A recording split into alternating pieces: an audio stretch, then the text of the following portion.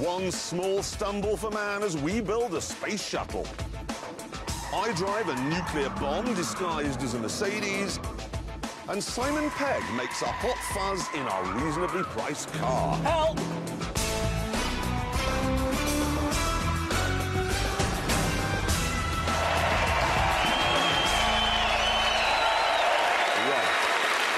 You're wrong.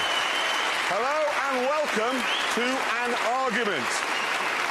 You see, there are two types of petrol head. You've got idiots like this who like the Porsche 911, and you've got people like me who'd rather have anthrax than a 911 because I'm a Ferrari person. Yes, but when you actually owned a Ferrari, you couldn't leave it parked on the street, go out for dinner in it or anything, because you spent the whole meal worrying about who was bumping into it or carving their name into its precious paint. That's true. I once left the roof off and it was so full of phlegm when I got back you could have swum home, but... Exactly, and therefore, as a result of that, it spent its entire life cowering at home in your garage, and when you were eventually brave enough to want to use it, by that time the battery was flat, it was hopeless. Yes, I know, but a Ferrari with a flat battery is an aesthetic thing. You can enjoy looking at it. That's the... Yes, but it's not moving. That's why I love the 911, because you can use it every day to go to places. It's a car. And now there's a new turbo version, which we asked him to drive in the hope he'd see the light.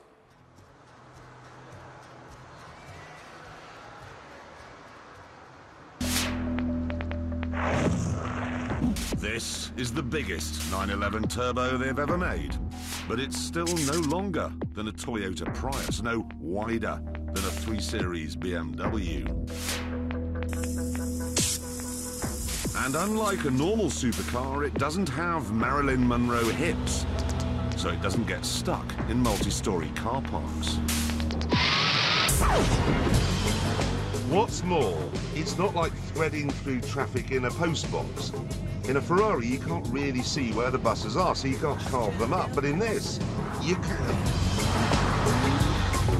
In a Ferrari, you'd be forever worried about graunching the nose on a speed hump. But not in the 911. And it doesn't even harm the sky very much, either. It may have a flat 6 twin-turbo engine, but it only produces 300 carbon dioxides. That's 100 less than you get from the back of a Ferrari 430. And if you drive this car through a really polluted city, Los Angeles, Calcutta, Harrogate, something like that, the gas coming out of the exhaust